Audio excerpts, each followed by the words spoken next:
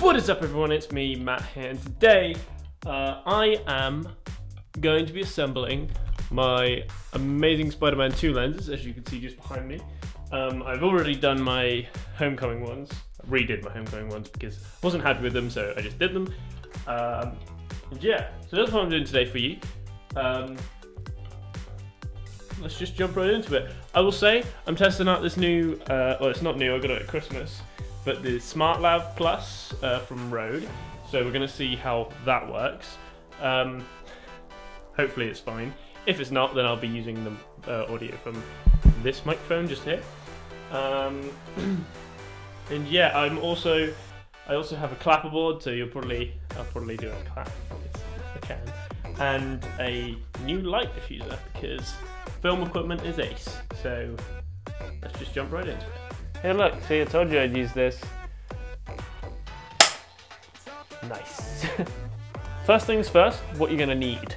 You're going to need your mesh for your lenses, your lens frames. You're going to want your heat gun, which I'll show you what you're going to do with that later. If you haven't already spray painted and formed your frames, you're going to want to do that first. So go ahead and check out my spray painting video. It's not very interesting, but I spray paint my lenses, so yeah, you're going to want to do that first before you do this. Otherwise you're going to run into some issues. So yeah, you're going to want some Gorilla epoxy resin. This stuff sets in like 5 minutes, so you're pretty set there. And I have this Pringles lid, which I have already successfully used a couple times for my Homecoming set. Now this is that. They look pretty nice now. I haven't done the magnets on these yet, but I'll get around to it eventually. So essentially we are doing this process with these lenses, which is going to be nice because I haven't had these for a while. And I'll also talk you through the magnets as well. So without further ado, away we go. To prepare for the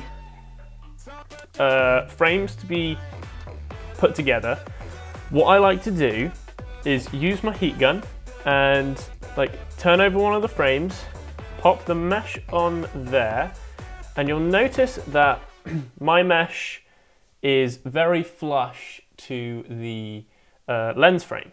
Now this is because I've like heated up the edge of this and then pushed it against the frame. So we have this real nice, real flush edge that we're going to use to use that to glue them together. And I've done that with both of them. If you're doing this, please be very careful with the heat gun. Like on this one, I flattened here by accident a little bit. I didn't mean to, it just sort of happened without me realizing. So just go careful, and also it's a heat gun, so it's pretty easy to potentially burn yourself.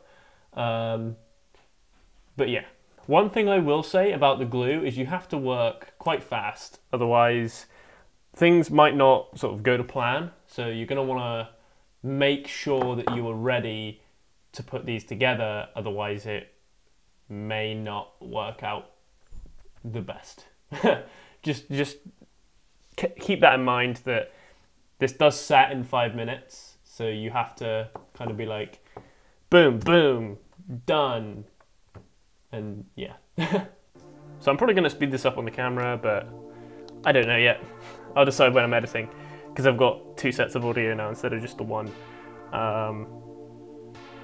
I tend to rush. I used to rush this kind of thing with my past couple of lens sets. I rush it and it ends up looking kind of terrible, which isn't great, obviously. But I've kind of learned to just sort of take my time, chill out a little bit, especially with epoxy. Like, I tend to wear gloves, but because I'm at uni, I can't, because I didn't bring them with me, and I'm not going to go buy some because they're not cheap, really. Well, I say that, they're $4.99 from Proper Job, but I'm not gonna go and spend another $4.99 on gloves when I know I've got some at home. It's just another thing to take home as well. But yeah, I'm learning to just sort of, you know, relax, take a chill pill with cosplay, and learning that taking my time is the best option. Just because it's way nicer to do that, and taking your time, you're less likely to screw up. Even though I'm, you know, I might screw up whilst doing this, but then again, if I'm taking my time and not rushing, the likelihood of me messing up is a lot slimmer. But yeah, like I say, just take your time with it. What we're gonna do is we're gonna put the glue around the edge of the frame and let that sort of sit for a couple seconds, just to make it kind of tacky. And then we're going to press the edge of the, we're going to press the mesh into that. But yeah, so now I'm waiting for the glue just to sort of set, not completely, but enough, just to sort of give it some tackiness to put the mesh onto, which is going to be ideal because, and like creating that flatness around it, literally all you have to do now is push in the middle and you're basically set. Like, you are done. All you have to do is push down. Like, you can turn it around, make sure it's all in line. Like, I draw a line around the edge just to sort of, just to make sure that I've got it in line. But yeah, all you have to do is then push down and voila, it is stuck down. That is not going anywhere for a hot second. But yeah, after like a couple minutes, I like to just hold it. I don't tend to, I used to clamp it down, but every time I've done that, it's destroyed, like it's damaged the spray paint or something. And make sure you don't have sticky fingers whilst doing this as well, because that's the worst thing. You don't want to have like a sticky like index finger or whatever, or whichever fingers you're holding it with. You don't want them to be sticky, because then, like, you know, you'll turn it around and be like, oh, damn it, used to be shiny. Now, you can buff it up, but it's just best to sort of keep it as it is. Now, when I take these home, I'm probably gonna cover the entire thing, not the back of it, don't worry about the back, but I'll probably cover the entire thing in a clear lacquer just to protect the gloss spray paint and make it that ever bit more shiny, like a movie look. Because because it's fog free, it's not quite movie accurate, but that's like fine by me. I would rather have less accurate lenses and be able to see it like at a Comic-Con or something than not be able to see it at Comic-Con and have an accurate thing. Now, what I like to do in this instance, because the glue has sort of dried up, you can tell if you try and mix in your pot, whatever you're using, you can tell how the glue consistency is on your lens. So when that starts to get kind of a bit tacky and a bit sort of stringy, that is the perfect time to sort of come back in and glue on top of the frames. Now, I do this just to make it like a bit more stable. I only do it in the corners as well. I say corners, there's only 2 corners. So it kind of just makes it stay where it is. I've left it a little bit too late as mine's too stringy, but yeah, mine's pretty much set now. Let me talk about Adrenaline real quick. Adrenaline, the first episode came out on March the 4th, 2019. So the link to that will be in the description of this video, mainly because I'm really proud of it. So yeah, and it's an episode, it's like episode 1. We are doing a series, it's on a production company channel, it's not on a personal channel. I'm in the making of another film. It's a short film, but that is for my university course, but it's more like it's for the course, but I'm doing it for me. There are techniques that Edgar Wright uses that I want to try, and this is a really good excuse for me to try them. So that's kind of why I'm making the film I'm making. It's a really short film. It's got Charlie in it, because who else? And another guy called Ryan, who messaged me on Facebook after Adrenaline came out. And he was like, "Oh, dude, it's really cool. I'm a stunt guy. I'm a choreographer, and everything." And I was like, "Oh, that's perfect for what I want to do." So I'm gonna see if I can get him involved as well. He seems to be really like-minded and interested in all the stuff that I'm doing. He sent me his show reels. He's actually quite a good stunt guy. The only downside to his stuff is that the camera work isn't like. It's not bad, but it's not good, if you know what I mean. It's like amateur level stuff. And if he had like a proper camera crew and a proper somebody who knew what they were doing with a camera, then I'm sure that like his stuff would look really good. And I want to try and capture that in the film that I make. So yeah. But yeah, now I'm just gonna let these set. So I will come back to you and do the magnets. So yeah, it's been a couple of days. I've let these sort of set, and this is how they look. You can see them, they're pretty nice, pretty gnarly. I've done them a bit of a wipe a couple of times around the edge because they seem to collect a lot of dust while sitting around. Now what I've done is you might notice that there is a sort of I've drawn on the back of it. Now what that is because I've already done the face shell magnets on the inside, as you can see, here, and here. I can't show you that, but basically, follow my homecoming face shell tutorial. It'll be in the YouTube card up here, or this side, whichever side it is. Follow that and you'll see the process of me actually putting the magnets in a face shell. But because they're already in here, I thought it would be pretty pointless to take them out and put new ones in, especially as these ones are really like super strong. So I bought some new magnets and these are really strong as well, like voila.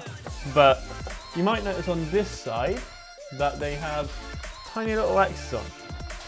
Now, what that is I want to make sure that, and you want to make sure as well. So get yourself a Sharpie, a marker pen, so it doesn't come off, and you want to cross the side that is stuck down, that is stuck to the magnet. So this is the side that you've crossed is the side that is going to glue onto your lens. All right, hopefully that makes sense. So you cross that, and that's the side that's going on, that you're going to put glue on. Now, you might have noticed that I've drawn on the side, on the back of my lenses here. Now that's because I have placed it where the magnets are going to be on the inside. I've flipped it over, made sure it's sort of still in the same place, and then I've drawn around the inside here. So I've got my Sharpie and I've drawn in there. Now don't worry, that won't go through, so you won't see that on the outside. So I've drawn around there and I've drawn up here, drew a couple lines, and I also drew the bottom line just as a reference, just to see, so I could see where it is. And now these circles, you might be like, oh, but how have you drawn that? How do you know where it's going to go? See, I don't. This is my estimate of where they're going to go. Now, to get a better guess, when the magnets are on here, what you want to do is you want to put your lens where you want it, put your thumb and finger, these two, blah, blah, blah. You want to put them where you can see the magnets. So there and there for me. And then you want to take it off carefully so you don't move your finger. And where your fingers are, that is where you want to draw a circle. Now these two are a little bit off just because the magnets are smaller. So if I go there, well, actually, no, that one's spot on. So now all you really need to do is glue. And that's pretty much, that's the easy bit. Gluing is the easy bit. How I like to do it is keep the magnet on the face shell until you're going to put it on the lens. And also do one at a time. So when this one is set, I'm going to do this one in the bottom of the lens first. I'm going to do this one. When this one is set, we'll do that one. You don't want to do them at the same time because otherwise they'll come together, because they're so close together they'll just sort of snap together, and the chances of you getting them apart are pretty slim. All right, so we're going to do that. We're going to do both of them just because I need to, so that's what we're going to do. But I will do this one first, just so you can so I can talk you through the process. I've flipped over my Pringles lid because I've been using it a lot for my homecoming face shell and lenses set, which is on my Instagram if you want to check that out, @MadIsSpiderman. Go and watch last week's vlog that I put up on Sunday. Rhiannon and myself, we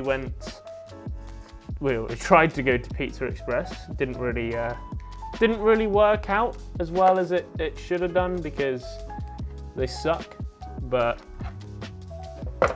yeah, we had a nice couple of days together anyway. So yeah, it's nice to spend time with somebody, you know. But even though we live like 5 seconds away from each other now, as opposed to the hour and 15 that we lived together, lived apart from each other when we were at Bridgewater. It's quite the difference, you know. Like it's nice to live so close, but we don't see that much of each other, which is nice as well because I like my space and she likes hers, so it's pretty ideal.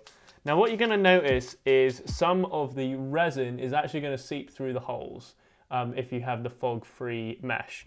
Now don't worry about this. I mean, if you really wanted to worry about it, you can, but there's not a lot you can do to stop that from happening. So unfortunately, that is just what it is. So you're just going to have to live with that. I mean, try and use like a smaller amount of glue because that will help.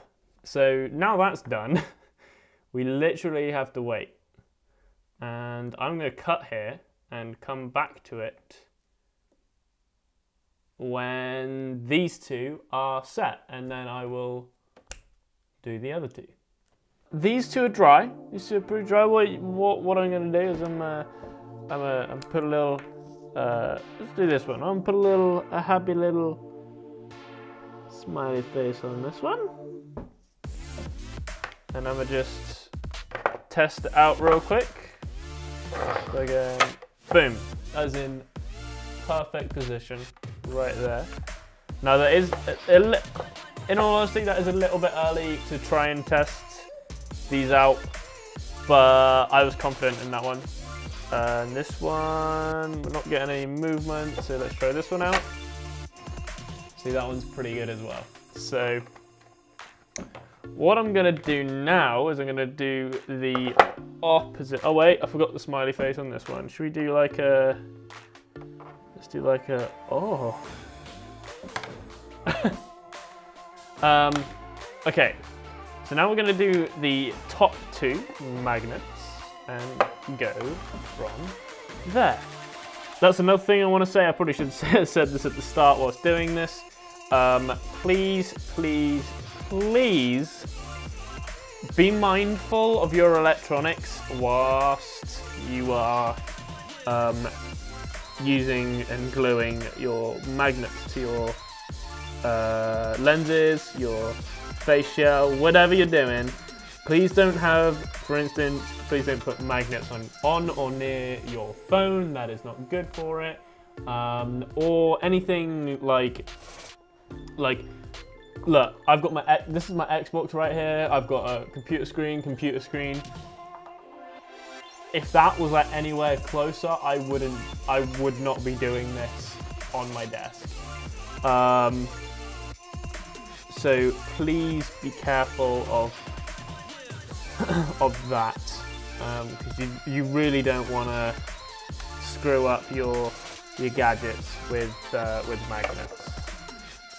I'm just making sure this is in the right place. That's another thing you can do. Like, you don't have to rely on the circles you've drawn. Those are just base circles. So just, like, you know, get it as accurate as you can the first time. Then you don't have to take them off and re-glue them ever.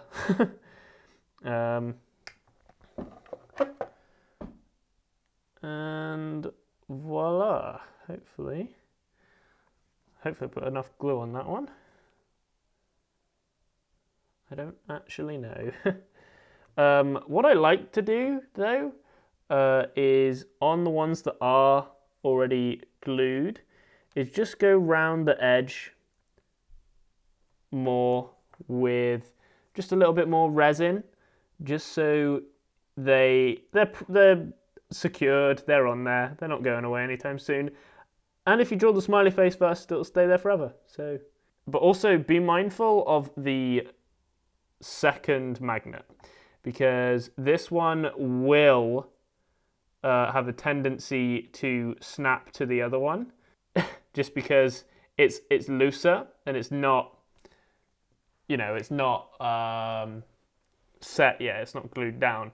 So just be mindful of that when trying to prop it up. And try and get it as flat as you possibly can. Right, now let's do this one. Make sure that it's in the right place. I'm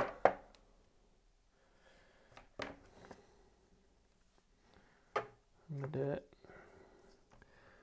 sort of about there.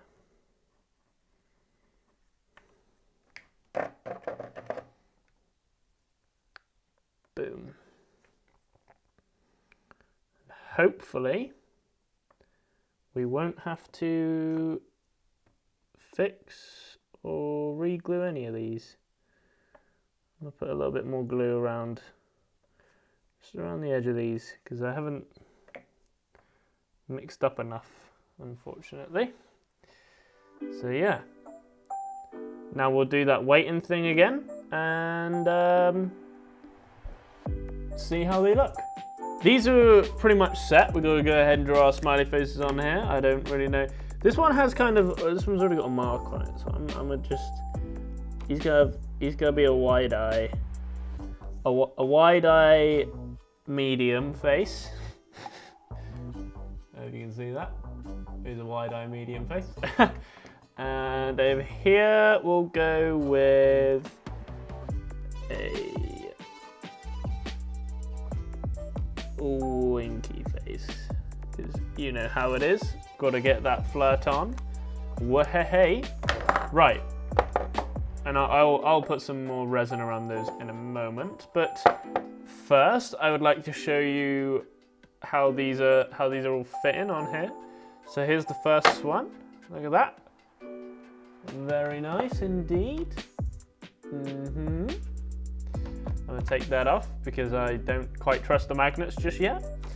And then the other side, all nice and dandy. There we go.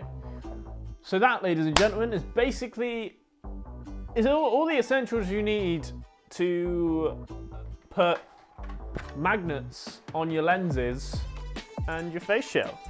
Because yeah, even though the glue is seeped through on this, I would say I'm very happy with these. like very, very happy indeed. They're the shiniest pair of lenses I've owned. And the face gel has always been, I've always had it, so it's pretty damn good.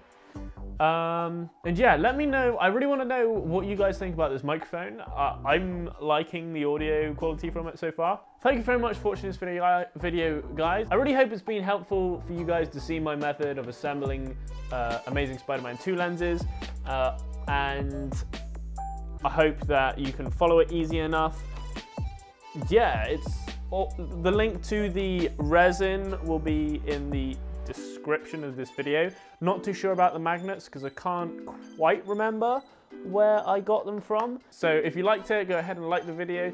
If you haven't subscribed, go ahead and click that subscribe button. Also hit the bell next to it so you're notified every time I upload a video. And comment what you thought. I'll see you in the next one. Also, comment down below what kind of videos you'd like to see me do cosplay wise, because I'm getting quite into it. Yeah, so thank you very much for watching, and I'll see you in the next one. Goodbye.